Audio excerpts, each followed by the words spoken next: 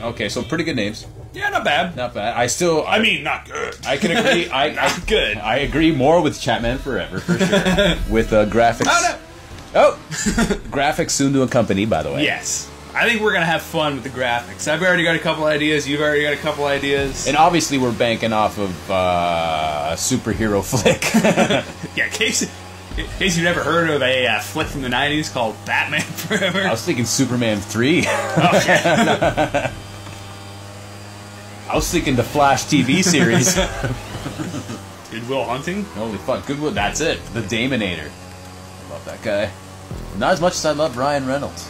Are you excited for Deadpool 2? I am pretty excited. Yeah, the whole superhero genre, I don't think it's like, it's not even played out for me. It's not that it's tiresome, and I don't know what the word is I'm trying to think of right here. But like, I'm at a point where it's like good, but I don't, like, I'm waiting for something new, if that makes sense. It doesn't, but... Okay. no, Right. it makes perfect sense. What I was going to say, which I already kind of forgot, I literally already forgot what I was going to say. Something along the lines of... No, okay, so here's what I was going to say. Okay. Go on. Was, if you take the superhero movie genre from like when it first started. Now, technically, you know, arguably it started before this, but let's really admit where it started. It started with the very first Sam Raimi Spider-Man movie. Yeah. I could say... Look, there was ones before that, there was Blade before that, there was definitely superhero movies before that. But that's like when people thought, oh shit, this can actually be something we all enjoy. You know what? Good call, because Batman's not, like, he's a superhero, but he's not super powered. Like, I know what you mean. Well, he's a superhero, and I'm not going to say those... I'd argue that the Keaton one is kind of the first, but it's not in the same... To me, it's more of a... It's different. It's not a superhero movie. I think we can all agree that there's a comic book movie movement that we've been in for a while. Yes. And I think it all began... I think if the Spider-Man movie didn't happen, I don't think we'd really be watching Avengers. Sorry. I don't think we'd be watching Avengers or anything like that. I think that was the thing that started it all. And I agree with you completely there, yeah. In that case, yeah. I see what you mean. There's a slow here. There was... Yeah, go to the right or left of it. It's very... right there. See, there you go. But there was a slump with... Like, okay, that started out pretty strong. But then, you know, you got movies like Fantastic Four where, like, you know, you might like it, you might hate it, but it's nowhere near, like, what Fantastic Four actually is. You know what I'm saying? And it was somewhere around... I think it probably starts with Iron Man in 08, where they go, hey, if we just actually make it like it was in the comics, shit. If we actually make it like it was in the comics and actually do it legitimate to the source material... people are actually going to be okay into it. Yeah. They finally figured it out. Like, hey, like, the reason people a lot of times don't like these movies is because we fuck around and change shit that just doesn't need to be changed. And we had such fucking momentum with it. But then there's recently been, in the last couple of years, movies where it's like, they're like, oh, well, that's been going good, but let's try changing shit again. Yeah. Like they did with, like, the fucking Amazing Spider-Man movies. The reboot. And that's why it didn't really work. Or like they did with the reboot of the fucking Fantastic Four movie, where you're just like, what are you doing? Like, this isn't... And now, I mean, the compliment I can still give it is that instead of going one step forward, two steps back, it's more like two steps forward, one step back. But I feel like they're making movies in the last little bit where you're just going like, no, you guys had it figured out. If you just do exactly what's there... Doesn't mean you can't still add shit to the story, but don't change the origin, don't change the overall story. And they love doing that shit. You can add little things to it, and that's sweet, but, like, don't change shit. But I feel like recently they've been making just odd decisions where they kind of go back a step. Yeah. In spite of the fact it's like when they have an awesome show, right? And like, oh my god, that was amazing. Fucking great ratings. Now, what we're gonna need you to change for season 2, and it's like, what? It's like you don't need. It was fucking flawless. There's a reason season 1 did so well. Kind of like, again, a classic example of what they did with like Chappelle's Show back in the day. That was kind of why he walked. Kept wanting to make changes and shit. He didn't want to change it. Yeah. Speaking of the Chappelle Show, I haven't watched it yet, but you said you watched the specials already on Netflix. I did. Right? I did. And they were good. I liked them. Yeah, but I heard that there was some sort of controversy surrounding them. I mean, I don't know how much of a controversy it is. Like, I seen one article where they were talking about them being contributing to rape culture, but then transgender community was offended. What I'm more curious of, though, in this day and age, when I hear people being offended, is it the actual group in question that's offended, or is it just a bunch of fucking white people that are offended for them. For them, okay. You know what I mean? In a lot of cases, I don't I've know seen yet. that, It's still too new. Yeah, you see that all the time. They're technically the social justice warriors you keep hearing about. You know the what I ones mean? that kind of care, but more care about letting you know that they aren't that, as opposed to actually caring about it. Caring about letting you know that you're wrong, for one, too, on top of that. It's the license to be a dick. But, so I don't, it's still, the problem is it came out, like, I think 2 days ago, so it's still too early to tell who's mad and how mad everybody is. Yeah. It's one of those things, I watched it, and there were certain things that, you know, I took no offense to, but I got... In the world that we fucking live in, there's no scenario where someone's not going to be mad. Yeah. It's just depending on how mad they are. Well, I don't agree with that. No, I'm going to... The only joke where I was like, wow, that's ballsy. But again, oh shit. Oh, good. The only joke that I've seen without like telling you what it is exactly, where I'm like, that's ballsy. But if you listen, it's one of those jokes where like he does a setup for it, he kind of does a joke about it in the first 20 minutes, where you laugh at it and you get what he's doing, and then towards the tail end he does a callback to that joke, but with a different like tone, and that's where I'm like, ooh, that's kind of ballsy. Like people aren't gonna get, they know you're gonna be referencing the first thing, but they're not gonna give a fuck about the first thing. Yeah, you know what I mean? They're just gonna be like, oh, you said that, so this is what you mean. Yeah, it's like, no, but you're taking me out of context. I'll give you a little taste without telling you anything about the joke. I don't care. It was a Cosby thing. Of course. I don't even know why I say of course, like I knew that's what he was going to talk about. I did mention among the transgender, him being homophobic. As I mean, these aren't my views. No. These are just what people were talking about that they had a problem with. The other thing was like, oh, he's contributing to rape culture. Which, again, if you watch it and you listen to the context of the first joke he tells, which is tagging up on the end, I don't think he is, personally. Okay. Well, I'm probably going to take a gander at it either tomorrow night. Tonight I have practice. But yeah, I want to see what... Two specials, too. I know, that's what's great. But how long are they? Like an hour plus? Both like a little over an hour, like maybe an hour and 5, something like that. I had heard something about there being 2 specials. But I was under the impression that they were going to release the one special, and then couple months later, they were going to release the other one. Yeah. Oh, they're all like... old specials, not old, but like from last year or the year before. They're gonna like they talk. I think the one special, I can't remember if it's the first one or the last one, but at one point he makes a thing about Gary Shandling or whatever that died. And I think taste or something? No, it wasn't poor taste. He was just saying like he was just going like a. I'm Gary Shandling. What a dickbag. Aren't we all glad he's dead? I'm dead. Fuck me. No, it was like, I think it might have been at the end where he's like, oh, I just want to mention we had a legend pass away, blah, blah, blah. And he mentioned someone else. I can't remember who had passed. So you could date, I think it happened like that week. Yeah. I don't think it happened that day, but it happened that week. So you could find out exactly when they died and date his, the time he recorded it. So that's when, I see. Yeah, like a few of his he doesn't really reference Trump that much, but anytime he does, it's more election related as opposed to president related. Well, we probably filmed this a little while ago too. On top of that, compare like he didn't just do it yesterday, Well, most stand-ups don't, but it's usually only off by a couple months. Like I think he recorded this long ago. I think he recorded this before he had the deal with Netflix. I think he just kind of recorded it and then was like, I think I'm going to sell this to someone. That would be my assumption. Yeah. I like this one. This is one we were trying to get into, but people were being dings. The which one? Oh, that very, very first map. Remember people just kept leaving the lobby and shit like that? Oh, yeah. I haven't done this one yet. Oh, my back. There we go. Sweet, so I'll watch that tomorrow. Back to zombies, so I'm just going on the show thing, too. The Walking Dead is getting pretty interesting. It's getting better. Last week's, it wasn't thrilling, but it set everything up to be thrilling. Last week's, without, spoilers, I guess? Stuff with, what's her face? Was it Rosita? Oh, yeah, Rosita and I always forget her name, too. I'm Tyrone's daughter. I don't fucking remember. Yeah, so there's that, you know what I mean? So... The only reason I always remember she's Tyrone's daughter is I don't think Tyrone had a daughter in the comics, if I remember correctly. Is she even in the comics? I don't think so. Yeah. Rosita is. Rosita is, yes. And then fucking the stuff with Eugene and... Yeah. I remember. And I think the week before that was the stuff with what's his face?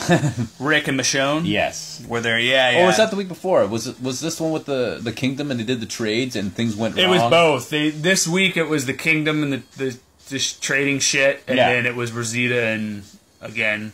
Yeah. Not trying to be a dick, but what's her face? Yeah, I just can't. What's her fuck? It's leading up to good fucking. I just like where this is going. It's a little bit more like exciting than the last like the last season, for instance. Yeah. Like the last season was okay, but I don't know. Walking Dead has that problem of like every single time you think it's gonna get good, it dials it back. Yeah. And but it caught a lot of fucking. It's one of those shows. It's one of those where they catch flack for, like just in general. I would the season over. No one cares anymore. But the brutality. Yeah. I've literally, I was watching both watching and listening to Rogan's podcast, and he was referring it to like torture porn. Yeah, and it's just like, and like he said, he stopped watching after that. It's one of those things where you get frustrated. It's like I see why you feel that way, but that's not what the show changed into. No, it's just they were trying. It's hard to explain to certain people. It's like they were trying to establish the character. Yeah, particularly with that scene where like Rick's like, "I'm gonna kill you," and he's like, "I'm sorry, what the fuck did you just say?" And then that's when he takes him on the little fucking journey where he basically turns him into a bitch and then comes back and he's still gonna chop off what's his face's arm. I won't go into details for any jackass who hasn't seen it at this point. But like, it's not really spoiling it. Again, like he does that Rick move that you hope he does, where he's like, I'm gonna fucking get you. I know you got me by the balls now, but I'm gonna fucking get you. And basically they were trying to establish that this character is a character who goes, oh yeah? You think so? I think so. And then they show him that, like, I know you're going to hold on to that little sliver of hope, which you've held on to in the past. I'm not even going to give you that shit. And they're just trying to establish that. And from what I understand, and I think there's, again, sorry not to cut you off, but I think they're trying to differentiate him. Like, we all thought the governor was so bad, and he was, but it's just but they want to go, no.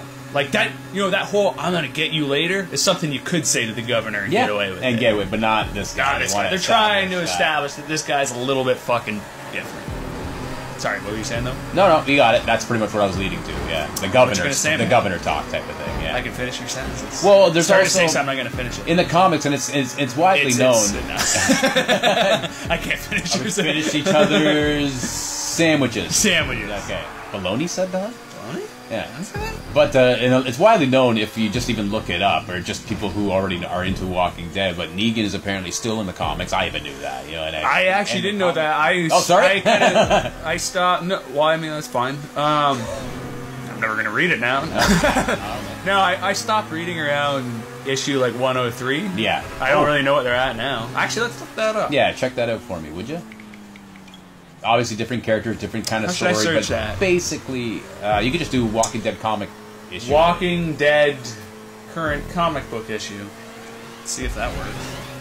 He's doing a vocal. Issue 144 is what's come. No, I don't think that's right. No, that was a long time ago. Oh shit. Shit.